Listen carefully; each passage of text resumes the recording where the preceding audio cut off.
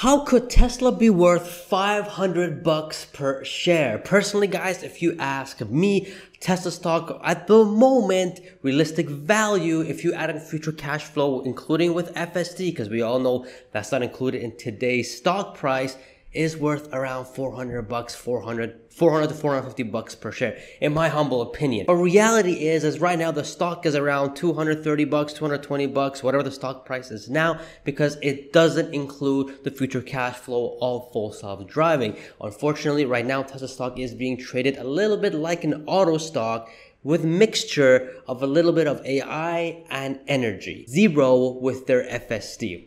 Hence why we have a multiple of 70. Personally, I think that multiple should be around 150 because again, of full self-driving, but no one knows how to calculate that yet. Nobody knows how big it's going to get or if it's going to work. Someone like me who's going all into Tesla stock knows that it's going to work. I have a very strong conviction of that, and that's why I say the stock is cheap and I'm buying as much as I could, especially nowadays, especially if it goes down to 200 bucks per share. But here's the interesting part. The chicken came out and he also said that he believes Tesla stock could hit 500 bucks per share. So the question is, it's not if Tesla stock will hit 500, is by when? What is the metrics? What is the requirement needed for Tesla to be 500 bucks per share? And in order to hit 500, we got to reach 400. And in order to reach 400, we got to reach 300. I know, don't bash me on that. I understand. And we're going to take a look at that in this video, quarter by quarter from now until end of 2026 to see how Tesla can be worth 500, or even if they'll be worth 500. So this is gonna be a very spicy video. Hope you guys will enjoy this video because I know you guys will. So smash that like button. Why isn't that like button smashed? Come on, man.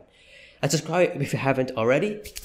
Let's go. Here is the Tesla master charts that I go on a quarterly basis without FSD, excluding FSD. All I have here is the vehicle deliveries. However, though, the average selling price does include FSD as well, because at least in North America, that's how they do it in Tesla's financials. We don't have that separately yet. And energy here. That's all I have here. Of course, you got the other small things like the services, the leasing, you know, the credits we got here as well. So we're only going based on these. And for Q4 of 2023, which is like literally this quarter that we are in, I did amend it a bit and I did get a bottoming of operating margin, which is extremely bullish for Tesla. And why is that? Well, because they're increasing prices again. And if they increase prices, they have vehicle gross profits going up and they're going to be doing a record delivery over 500. And if they do 500, but I do think I am very hopeful that they will do over 500,000 vehicle deliveries in Q4, which would be absolutely flippin' awesome. So for Q4, we get a triple whammy as a good news. We get the economy of scale because we are producing a lot of cars and this will help economy of scale, which will lower the costs for each vehicle faster, and they are increasing prices. So this will increase the average selling price, obviously, and the vehicle gross profits. So this is going to be a really cool, awesome flipping quarter. Overall, for non-GAAP profit, we get around over $11 billion. But for GAAP, and we go on the EPS here based on GAAP, not non-GAAP, we get just above $9.3 billion for the whole year. Unfortunately, it doesn't look like we're going to reach $100 billion in revenue for 2023, unfortunately. But again, I could be wrong because they could be adding other things into it as well that we don't even know yet. Maybe, you know, superchargers and stuff like that, because even superchargers is not even included here either. So anywho, with that, we get an EPS non-GAAP of 79 cents. The street is looking at 74 cents. So we do get a beat, and that would be awesome. With the beat of the EPS and a bottoming of margins, I could see a PE go as high as 100 by Q4, because at this point, we have interest rate hikes is pretty much done. If anything going forward, it's going to be cuts. Then we got Tesla increasing prices, which is absolutely an awesome news. Tesla bottoming in margins. So from now on, margins are going to stay the same or go higher slowly.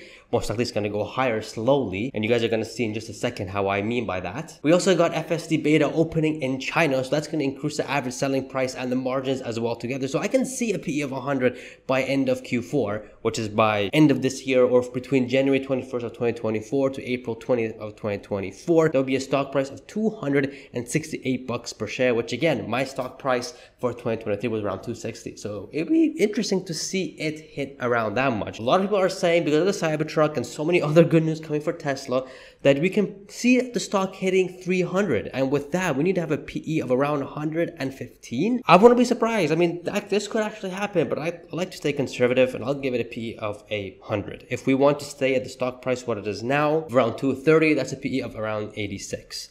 So around 230. But again, I do think this is a wave of good news coming, and it's going to really help Tesla's business, the margins and profits and all that go higher. So that's why I see 100 PE makes sense. Now, let's go and see when will Tesla reach 300 and then 400 and then 500. So it's going to be really interesting.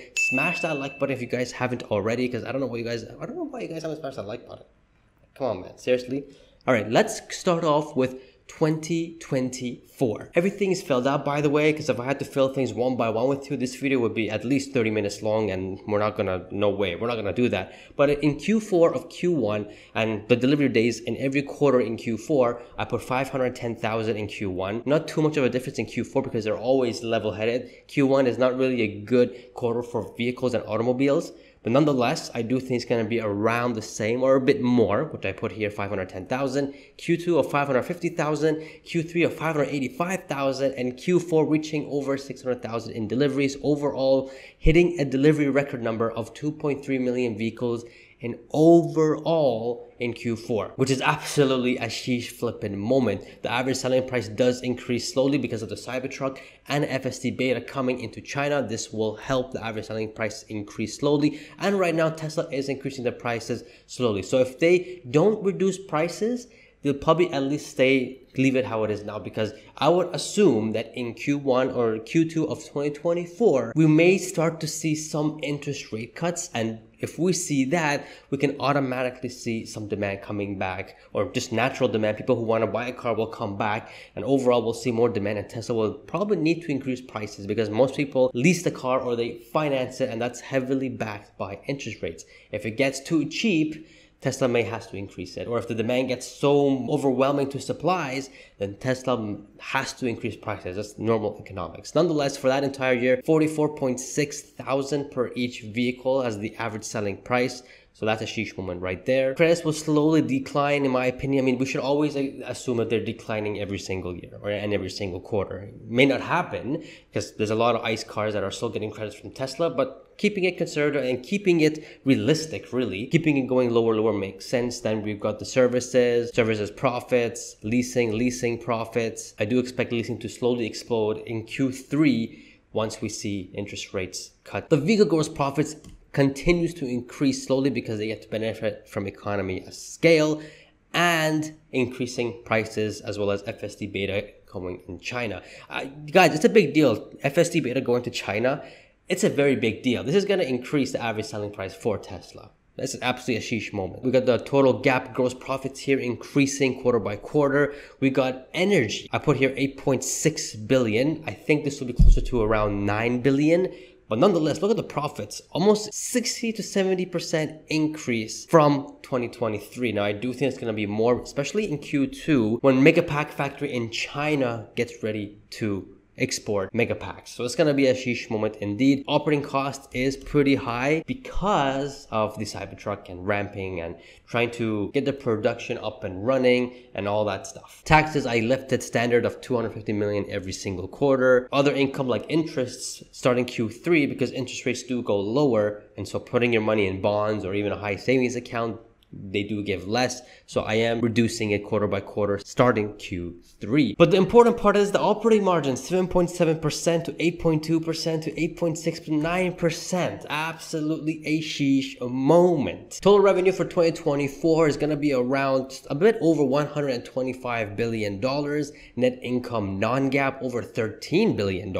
So really about $2 billion more from 2023, but we are still recovering and getting the stage ready and set up for 2025, because I do think 2025 is going to be a really good year for Tesla. 2024 is going to be a great year for Tesla as well, but 2025 is going to be a bigger year for Tesla, and we'll see in just a bit. But for the total net income gap, however, we have 11.3 billion. So again, that's about 2 billion more from Q3, but nonetheless, this is a good way. The company is growing from almost 100 billion in revenue to 25% growth in 2024, and that is more of a recovery year in my opinion. If there's any recession we're going to get that's definite, it's probably going to be the first half of 2024, where the Fed probably has to start cutting rates more aggressively. Total opposite of what happened in 2023. Or I could just be completely wrong and nothing happens in 2024.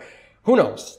At this point, nobody knows what's going to happen. We can just go based on day to day to see what's going on, what happened. Just 3 weeks ago, people thought interest rates are going to stay high for a lot longer. Now they're saying it's going to be cut in 2024. So really, it's a day-to-day thing. It's a lot of emotions into it. The data changes all the time. So we got to go take it step by step. That's what I think, though. I do think 2024, we may see some sort of slowdown, recession in the first half of 2024, and then we'll see some price cuts happening. Canada is already thinking about doing the first price cut in April. So that should tell you something. Shares outstanding, I do dilute it every single quarter. I'm not going to assume there's not going to be any buybacks whatsoever. We have EPS non-GAAP of $3.72. So that's up from $3.20 until end of 2023. EPS gap, which I do go based on to get the stock prices by end of 2024, is $3.20. So really the non-gap of 2023 will be the gap of 2024. Very interesting. Now, stock prices for 2024. Now, in Q1 of 2024, I do think that 100p is going to stay because, again, if they report 7.7%, that means 100% now margins have bottomed. And now Cybertruck is coming. FSD beta China is happening. So many, just 2024 is the year where BP and EG signed a contract with Tesla to get their superchargers, which will be 100 million. Now, of course, what is it right now? In 2024, we have $125.1 billion in revenue. This probably could be around 125 point, maybe 3. So, and it's at cost. So really, it's not that really interesting when it comes to moving the needle here. However, though, this would really help future cash flows because this would be on a royalty basis, I assume. Nonetheless, that's a fiscal EPS of $2.63 gap of Q1 2024, keeping that 100 PE around the 260s. I do think that's going to happen. In Q2, however, 8.2 operating margin. That's in flippin' insane. If we keep it 100 PE, that's still around the 260s, and I don't doubt that. But it's hard to see it not go higher than 100 PE. It really is hard to see it. I do think there's going to be a lot of good information. I do think we're going to be in a bull market. And companies like Tesla is going to benefit a lot in a bull market. I mean, in a bear market, we saw Tesla trading as low as a 40 PE, which is absolutely ridiculous. 100 PE for Q2 2024, I do think that is the average.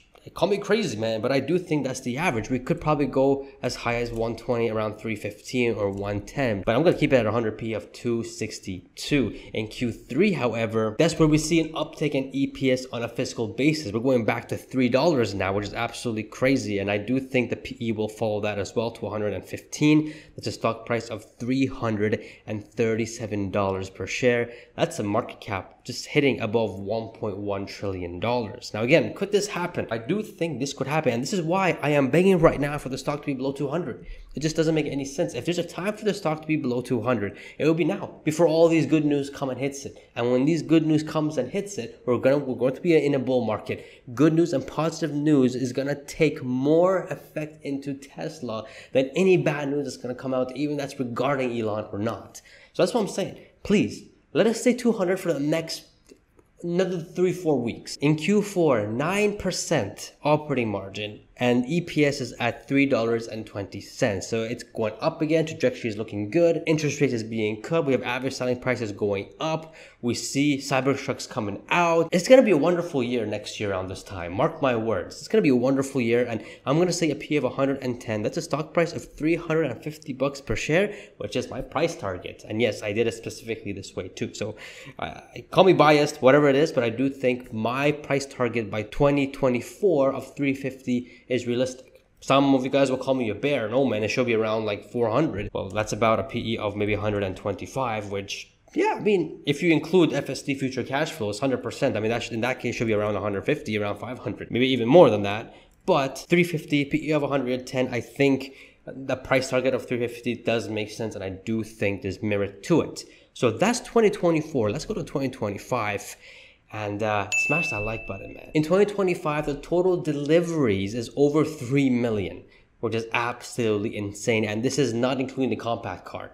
Not yet. I do think 2025, worst comes, I mean, earliest is end of 2025, but I'm just going to push that to 2026, and you guys will see that in a bit as well. You guys can see how I broke it down, the 3.1 million every single quarter. Interesting part is that I kept the average selling price to 45,000. I didn't bring it down, which most likely, if Tesla keeps well, not if, when they continue to bring COGS lower, this will go lower as well. But because there's Cybertruck coming, most likely it's going to be averaging around 50, 60, maybe even around 70,000 per Cybertrucks being sold. And by 2025, I do think they could sell about 250,000 of them. It's going to be a wild year for the Cybertruck in 2025 with the added on of FSD version 12, which anyone can get in the United States, and the FSD in China. That's dramatically going to bring the average selling price higher for Tesla as well, because they put the average selling price with the FSD sales in the average selling price. I do think 45,000 is kind of realistic. Credits keep going lower, services keep going higher, leasing keeps going higher, profits and revenue both. Average margin, vehicle gross margin, goes to almost 19%. So literally 1.4% higher than 2024's. Total GAAP gross profits from 18.6 to 19.4%. Energy going from 8.5 to 12 almost 13 billion, and from 2 billion to 3 billion in 2025, which is just absolutely insane. Operating costs continues to go higher because we have factories and we're building Giga Mexico and Megapacks and Cybertrucks and all that kind of stuff. So naturally, operating costs will continue to keep going higher. Taxes again, 250. Other income, which is interest income, keeps going lower and lower and lower, because I do think interest rates are going to continue to go lower in 2025.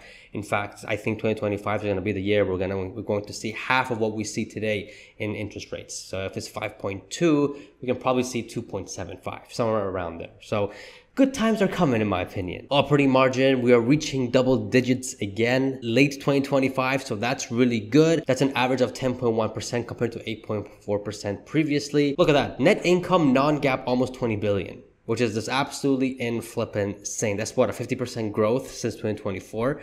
Sheesh. And then we got the total revenue in 2025 around $172 billion, and a net income gap of almost 18 billion, which is literally almost 50% growth from 2024. And that's insane. I mean, the vehicles only grew around what, 33%, 32% around there in 2025 compared to 2024. So that's insane. That's absolutely insane. That's an EPS non-GAAP of $5.39 and an EPS gap of $4.86. So literally around a 50% growth. Absolutely insane. PE, stock price for Q1 of 2025, around 105 or 100, around 363 bucks per share. Market cap of 1.2 trillion. Now, again, this may not happen. Something bad could happen in 2025. Maybe another black swan event, maybe another pandemic that can bring the negative sentiment back, and Tesla stock could be around the 70 PEs, maybe going back to the 60 PEs, reaching the 200 at that time, which is interesting because 60 PE at that time is 200, which around this time will be 150. So that tells you fundamentally Tesla is doing great. But anything could happen, guys. But personally, if Tesla is doing these numbers and continue to go forward, then 105 PE is a fair value. I mean, it's a value that no one thinks that is too expensive or is too cheap. That's how these prices are based on, and the average of that quarter. So that's what I'm saying. In Q2 of 2025, 100 PE, stock price of 384 bucks. Market cap over 1.3 trillion. Q3 of 2025, 95 PE, stock price of over 400. So we hit 300 in Q3 of 2024, and we hit the next 100 milestone just a year later, or 4 quarters later, of Q3 of 2025 with a 95 PE of 406 and a market cap almost reaching 1.4 trillion. When is 500 coming? That's gonna be the interesting part. Q4 of 2025, 90 PE, we get a stock price of 438 bucks per share and a market cap over 1.5 trillion dollars. Moving on to 2026. Smash that like button. Why is the like button smash button? Come on. By the way, guys, this is available on Patreon. Only the 4 quarters is, and the yearly. This is not. I do have a little bit more work to do on this before I can make it available on Patreon. But click the link here, man. Check it out. Support me on Patreon, man. All right, 2026. This is the year where I think Tesla's gonna go ballistic. And the reason why I wanna keep buying at 200s or below. It's such a great deal then. Anyways, 2026. Total deliveries, over 4.1 million vehicles. And that's a 30% growth, like a 32% growth compared to 2025. So we got rid of the 50%. Maybe 2027, it won't be the 50% because we got the compact car being ramped up aggressively.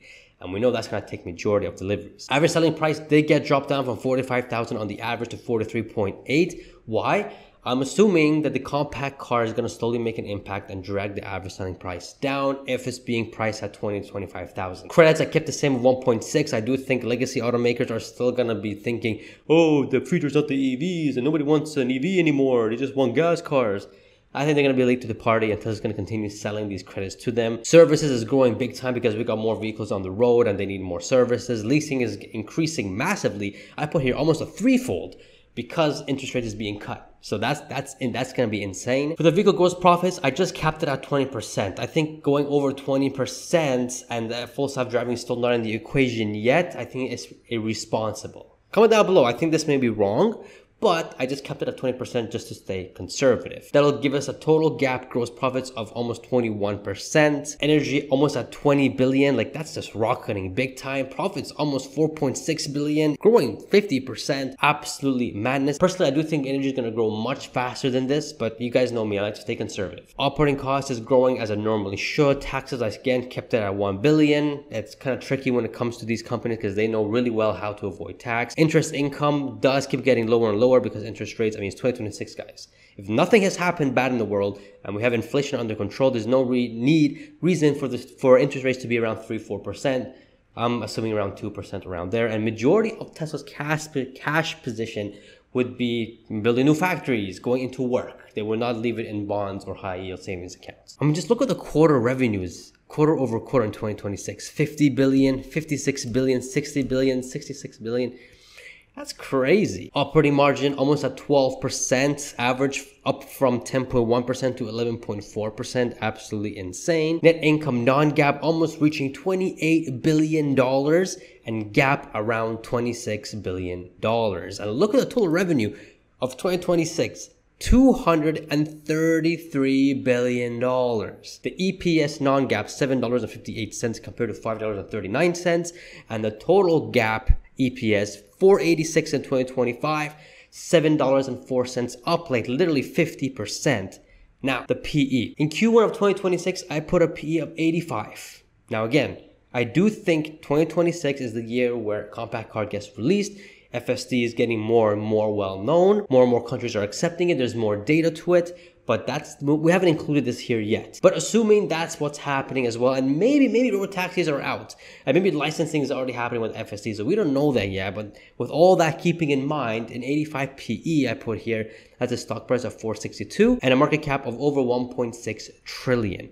In Q2 2026, PE of 80, that's a stock price of 478 and a market cap of almost 1.7 trillion. Q3 of 2026, 75 PE has a stock price of 487, so not too much of a difference there, and a market cap of 1.75 trillion. In Q4 or year end of 2026, 70 PE and a stock price of 493 bucks and our market cap just reaching almost 1.8 trillion. Now, most likely, if Tesla's doing all this and we got FSD at 70 PE, it won't make sense by end of 2026.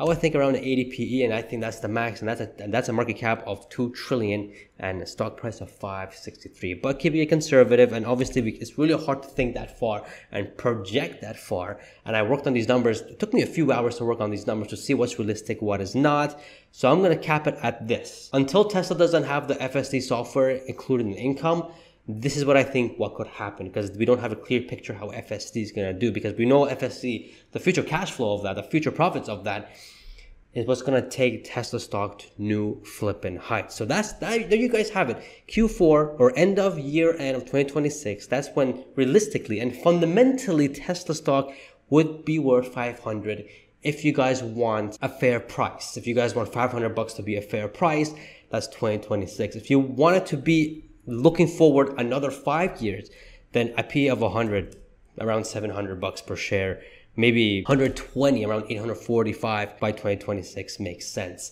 But that's looking 5 years ahead from 2026. If you want to look at it now, what the company is doing right now, and as well as having some stuff what's happening in the next couple of years or so, 70 PE, because that's still a high multiple. 70 PE is still a high multiple. That's a stock price of 493. Now, a lot of people are saying that when will Tesla have a Nvidia moment?